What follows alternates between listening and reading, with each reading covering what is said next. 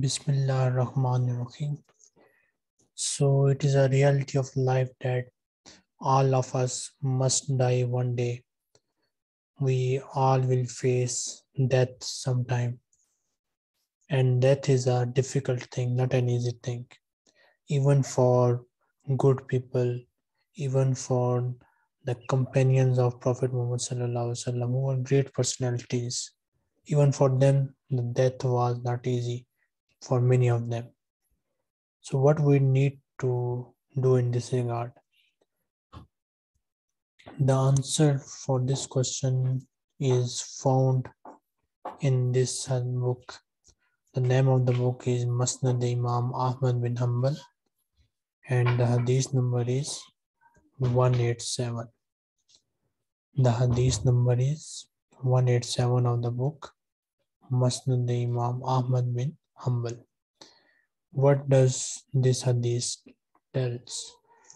So at the time of death, when any of you is on the deathbed, they need to say this phrase La ilaha illallah to make the things easier for them.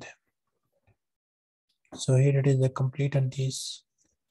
You can pause the video and you can read the hadith completely. So here it is. So in this hadith we see that this Sahabi, whose name was Talha bin Ubaidullah, was upset because he heard about this from Messenger of Allah sallallahu alaihi wasallam, but he was not able to ask him any question regarding this. But luckily for all of us, that Umar radiallahu anhu already asked the question about it. So he informed Allah about this phrase, which is La ilaha illallah. So when any of you is at the deathbed, when any of you feels that the death is near, and similarly when you see any of your family member is close to its death, ask him or her to read this phrase La ilaha illallah.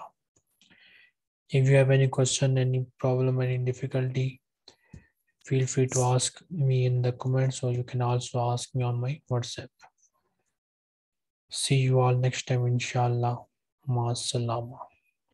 ربنا تقبل منا إنك أنت السميع العليم.